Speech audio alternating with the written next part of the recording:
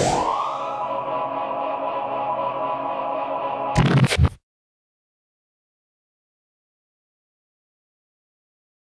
everybody, welcome to VHS Midnight Madness. Today we're going to be taking a look at King Kong 1933, starring Fay Wray and Robert Armstrong, directed by Merle C. Cooper. Now, if you haven't seen King Kong, it is a true classic from its time. Amazing stop-motion animation done by Willis O'Brien, amazing cinematography and acting.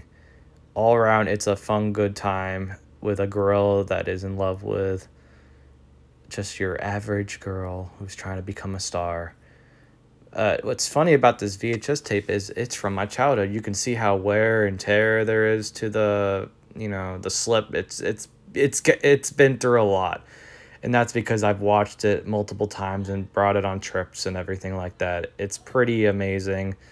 There is a few other variants of this VHS. There is actually one in color that has a button on the box that it makes King Kong roar, which is pretty cool. I'd love to see this movie in color, honestly. This edition is from the Warner Brothers Classic Collection. It actually has a 25-minute documentary on the film itself, which is pretty fantastic, celebrating its 60 years.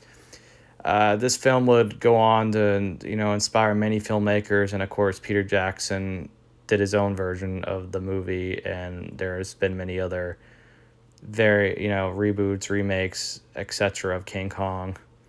So this movie has inspired many. It is iconic. It is a true American classic film from 33. It is one to have and even one to see in your lifetime, with amazing effects and amazing everything. It saved RKO from bankruptcy, so it did something, right?